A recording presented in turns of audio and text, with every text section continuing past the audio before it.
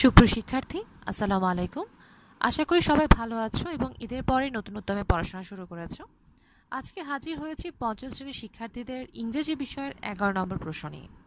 তোমরা জানো যে 11 নম্বর প্রশ্নে তোমাদের 3 ধরনের সমস্যার সমাধান শিখতে হয়। প্রথমটি প্রশ্ন নির্ভর শর্ট কম্পোজিশন, দ্বিতীয়টি তালিকা নির্ভর শর্ট কম্পোজিশন এবং তৃতীয়টি শূন্যস্থান পূরণ। আজকের আলোচ্য বিষয় তালিকা নির্ভর শর্ট কম্পোজিশন, যাকে আমরা বলছি শিডিউল। চলো তাহলে দেখে আসি আজকের ক্লাসে তোমাদের জন্য কি কি অপেক্ষা করছে। শিডিউল লেখার পূর্বে আমাদের যে তথ্যগুলো জানতে হবে সেই তথ্যগুলো চলো আমরা একটু দেখে নিই। প্রথমত শিডিউলটি হবে একটি প্যারাগ্রাফের মতো, যে প্যারাগ্রাফের মধ্যে কোনো ধরনের টাইটেল থাকবে না। শিডিউলে সেন্টেন্সের সংখ্যা 5টি যদি প্রশ্নে উল্লেখ করা থাকে। অনেক সময় হতে পারে আমাদের শিডিউলে কোনো ধরনের বাক্যের সংখ্যা উল্লেখ করা নেই, সেক্ষেত্রে শিডিউলের ইনফরমেশন যতগুলো আমাদের সেন্টেন্সও ঠিক ততগুলোই হবে। আমি বরাবরের মতো বলে আসি যে প্রশ্ন পড়ার কোনো বিকল্প নেই। ভালো করে উত্তর করতে হলে অবশ্যই তোমাকে প্রশ্নটি পড়ে বুঝতে হবে। এক্ষেত্রে আমরা শিডিউলের প্রশ্নটি যদি খুব ভালো মতো পড়ি, তাহলে আমরা শিডিউলের যে সাবজেক্ট এবং তার যে জেন্ডার সেটা আমরা জানতে পারবো। এরপর আমাদেরকে অবশ্যই টেন্স আইডেন্টিফাই করতে হবে, আর টেন্স আইডেন্টিফাই করবার জন্য অবশ্যই প্রশ্নটি ভালো মতো পড়তে হবে, তাহলে আমরা টেন্সটি আইডেন্টিফাই করতে পারবো। তোমাদের শিডিউলে যে সময় উল্লেখ করা আছে সেই সময়টি তোমরা চাইলে সেন্টেন্সের শুরুতে অথবা সেন্টেন্সের শেষে বসাতে পারো, তবে যেখানেই বসাও না কেন তোমাদের সেই সময়ের পূর্বে একটি নির্দিষ্ট প্রিপোজিশন বসাতে হবে। কোন কোন ক্ষেত্রে কী কী প্রিপোজিশন বসে সেটা আমি তোমাদের জানিয়ে দিব। যখন তোমরা সময়টি সেন্টেন্সের শুরুতে বসাচ্ছ, তাহলে সেক্ষেত্রে তারপরে একটি কমা বসাতে হবে। যদি সময়টি শেষে উল্লেখ করো তাহলে আমাদের কমার কোনো দরকার নেই। অনেকেই আমরা আমাদের শিডিউল লিখবার সময় অপ্রয়োজনীয় ক্যাপিটালাইজেশন ব্যবহার করি, যেটা আমাদের করা যাবে না। তাহলে কোন কোন ক্ষেত্রে আমাদের ক্যাপিটাল লেটার হবে? আমাদের দিনের নামগুলো, মাসের নামগুলো, জাতীয় দিবস, ইংরেজি বিষয় বা বাংলা বিষয়, এগুলোর ক্ষেত্রে আমরা ক্যাপিটাল লেটার ব্যবহার করতে পারি। তোমাদের আগে বলেছিলাম যে কিছু নির্দিষ্ট সময়ের পূর্বে কিছু নির্দিষ্ট প্রিপোজিশন বসাতে হয়। তাহলে চলো দেখে আসি কোন কোন ক্ষেত্রে আমরা কোন প্রিপোজিশনটি বসাতে পারি। প্রিপোজিশন অ্যাট বসে ছোট সময় বা বয়সের ক্ষেত্রে, যেমন at 9 AM, at 9 o'clock, at 5 years old, at the age of 5। Preposition on বসে দিনের নামের পূর্বে, যেমন on Saturday, on Sunday, on Monday, etc। Preposition in বসে মাসের ক্ষেত্রে, সিজনের ক্ষেত্রে বা সালের ক্ষেত্রে, যেমন in January, in March, in summer, in winter, in 2019, in 1998, etc। Preposition from থেকে টু, এটা বসে কোনো একটা নির্দিষ্ট সময় থেকে শুরু হয়ে একটি নির্দিষ্ট সময় যখন শেষ হয় সেক্ষেত্রে, যেমন from 6 AM to 6:30 AM, from Sunday to Friday, from 2012 to 2014, etc। এখন তোমরা স্ক্রিনে একটি স্যাম্পল শিডিউল দেখতে পাচ্ছ। চলো আগে প্রশ্নটি পড়ে নিই। Here is the academic program of your school. Write 5 sentences using the names of the months when you do these activities. January is the first month. আমাদের শিডিউলটা দেওয়া আছে, এক পাশে মান্থের নাম, এক পাশে activities. First month school admission, second month yearly sports and cultural programs, fifth month first semester examination, seventh month class party, 11th month final semester examination. আমরা শিডিউলটি পড়লাম। চলো তাহলে দেখে আসি এখন শিডিউলের কোন বিষয়গুলোকে আমাদের আইডেন্টিফাই করা দরকার। আমি শুরুতেই যে ইনফরমেশনগুলো তোমাদের শিডিউলে খুঁজে বের করবার কথা বলছিলাম, চলো দেখে আসি এই প্রশ্নে সেই ইনফরমেশনগুলো আছে কি না। এক্ষেত্রে চলো আমরা প্রশ্নটি আরেকবার পড়ি। Here is the academic program of your school. Write 5 sentences. তার মানে 5টি বাক্য তোমাকে লিখতে হবে। Using the names of the months when you do these activities. You do. That means you is the subject of the schedule, and do, that means the tense of the schedule would be in present tense. January is the first month. January হচ্ছে প্রথম মাস, তার মানে প্রথম মাস যদি জানুয়ারি হয় তাহলে দ্বিতীয় মাস, পঞ্চম মাস, সপ্তম মাস কি হবে সেটা আমাদের বের করার কোনো ঝামেলাই নেই। তাহলে চলো আমরা শিডিউলটি করে দেখি। তোমাদের জন্য আমি আগে একটি অনুরূপ উত্তর করে রেখেছি। আমি তোমাদেরকে এই উত্তরে প্রথম সেন্টেন্সটি ভালো করে বুঝিয়ে দেব, কেননা প্রথম সেন্টেন্সের আঙ্গিকেই পরবর্তী সেন্টেন্সগুলো তৈরি করা হয়েছে। প্রথম সেন্টেন্সে বলা হয়েছে in January I take admission in school. যেহেতু আমাদের প্রশ্নে বলা ছিল প্রথম মাস জানুয়ারি এবং আমরা জানি যে মাসের পূর্বে প্রিপোজিশন বসে, ইন। আমাদের প্রশ্নে যে সাবজেক্টের উল্লেখ ছিল সেটা ছিল ইউ, যা কিনা উত্তরে এসে হয়ে গিয়েছে আই। আমাদের প্রশ্নে কোনো প্রকারের ভার্বের কথা বলা হয়নি, সেজন্য আমি ইনফরমেশনের সাথে মিল রেখে ভার্ব হিসেবে নিয়েছি টেক। এভাবেই তুমি পরবর্তী সেন্টেন্সগুলো তৈরি করতে পারবে। তোমরা আরেকটা জিনিস খেয়াল করবে, যেহেতু আমি সময় প্রথমেই বসিয়েছি, তাই সময়ের পরে আমি একটি করে কমা বসিয়েছি। তাহলে দেখো পরবর্তী সেন্টেন্সগুলো কি দেওয়া আছে। In February, I take part in yearly sports and culture program. In May, I take part in first semester examination.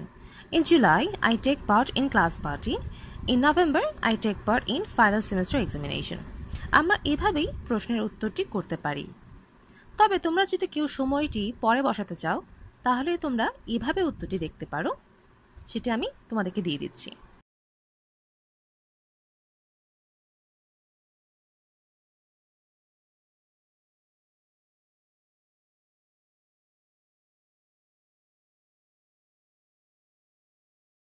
এখন আমরা দ্বিতীয় এক্সাম্পলটা দেখি। এখানে বলা হয়েছে, Here is Ratan's routine of next weekend. Write 5 sentences using the time in the schedule when he will do these activities. Now, in the schedule, আমাদের এক পাশে সময় দেওয়া আছে এবং আরেক পাশে activities দেওয়া আছে। First, 6 a.m. to 6:15 a.m. saying morning prayer. 6:30 a.m. to 8 a.m. preparing his homework. 10:15 a.m. to 11:10 a.m. cleaning his room and washing his school dress. 4:30 p.m. to 5:15 p.m. playing with his friends. 9:30 p.m. to 10:45 p.m. enjoying time with family. এখন আসলে দেখি আমাদের কিছু গুরুত্বপূর্ণ information যেগুলো আমাদের identify করতে হবে সেগুলো আমরা খুঁজে পাই কিনা। আমরা যদি প্রশ্নের দিকে তাকাই তাহলে আমরা দেখতে পাচ্ছি এই প্রশ্নের সাবজেক্ট হচ্ছে রতন, লিখতে বলা হয়েছে 5টি বাক্য এবং আমাদের টেন্স ইন্ডিকেট করছে ফিউচার ইনডিফিনিট টেন্স। তোমরা যদি অ্যাক্টিভিটিসটির দিকে একটু তাকাও, অ্যাক্টিভিটিসে দেখবে যে কিছু ভার্ব দেওয়া আছে এবং তাদের সাথে আইএনজি করা আছে, কিন্তু যখন তোমরা শিডিউলটি লিখতে যাবে তখন তোমরা ফিউচার টেন্সের সাথে মিল রেখে এই ভার্বগুলোর পরিবর্তন করবে। এবার আমরা প্রশ্নের উত্তরটি দেখি। প্রশ্নের উত্তরে প্রথমেই বলা হয়েছে Ratan will say his morning prayer from 6 a.m. to 6:15 a.m. আমাদের প্রশ্নের সাবজেক্ট হিসেবে দেওয়া হয়েছিল রতন, তাই আমি উত্তরেও রতনকেই সাবজেক্ট হিসেবে নিয়েছি। এরপর দেওয়া হয়েছে উইল সে, আমাদের প্রশ্নে ইন্ডিকেট করা ছিল ফিউচার ইনডিফিনিট টেন্স, এই একই কারণে আমি রতনের পর উইল বসিয়েছি এবং উইলের পরে আমরা জানি সবসময় ভার্বের প্রেজেন্ট ফর্ম বসে, তাই অ্যাক্টিভিটিসে যদিও সেম লেখা ছিল তা সত্ত্বেও আমি এখানে উইলের পরে ভার্বের প্রেজেন্ট ফর্ম সে বসিয়েছি। এরপর খেয়াল করলে দেখবে আমি সময়ের ক্ষেত্রে ফ্রম এবং টু বসিয়েছি। আমরা জানি যে একটা নির্দিষ্ট সময় শুরু থেকে যখন শেষ পর্যন্ত পৌঁছানো হয় তখন প্রথম সময়ের ক্ষেত্রে ফ্রম এবং দ্বিতীয় সময়ের আগে টু বসানো হয়। আমরা যদি পরবর্তী বাক্যগুলোকে দেখি তাহলে আমরা দেখতে পাবো, He will prepare his homework from 6:30 a.m. to 8 a.m. He will clean his room and will wash his school dress from 10:15 a.m. to 11 a.m. He will play with his friends from 4:30 p.m. to 5:15 p.m. He will enjoy time with family from 9:30 p.m. to 10:45 p.m. এখন আমরা স্ক্রিনে একই প্রশ্নের alternative উত্তরটি দেখে নিব। শিক্ষার্থীরা আশা করি তোমরা এটা নিজেরাই পড়ে নিতে পারবে। আশা করি তোমরা এতক্ষণে শিডিউল কিভাবে লিখতে হবে তোমরা বুঝে গিয়েছো।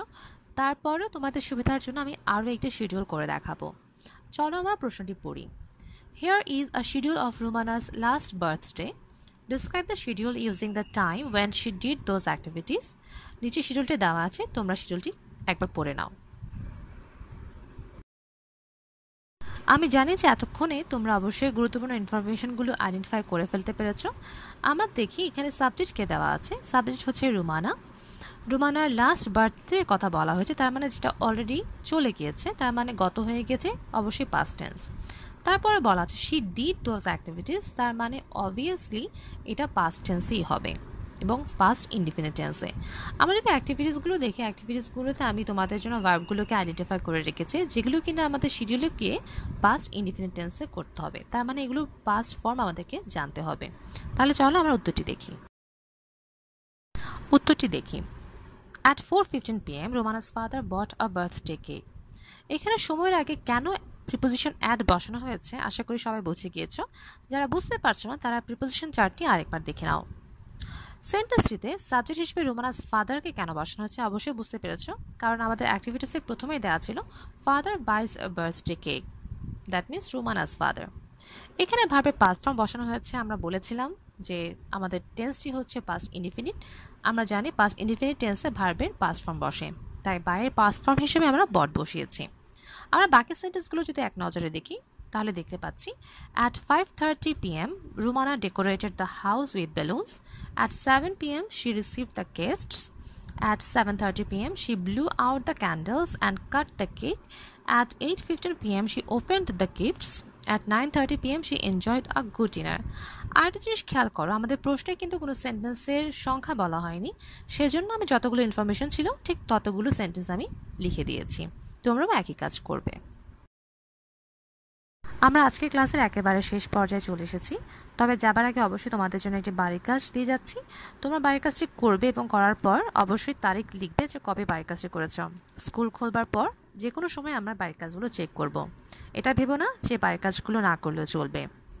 এছাড়াও তোমরা যারা কিনা এটা বুঝতে পেরেছো তারা অবশ্যই কমেন্টে আমাকে জানাবে, এবং যারা বুঝতে পারোনি এবং তোমরা আর কোন কোন টপিক নিয়ে ক্লাস পেতে চাও সেটাও আমাকে কমেন্টের মাধ্যমে জানাবে। আজকে এই পর্যন্তই। আশা করি ভালো থাকবে, সুস্থ থাকবে। পরবর্তী ক্লাসের অপেক্ষায় আজকে বিদায় নিচ্ছি। ধন্যবাদ।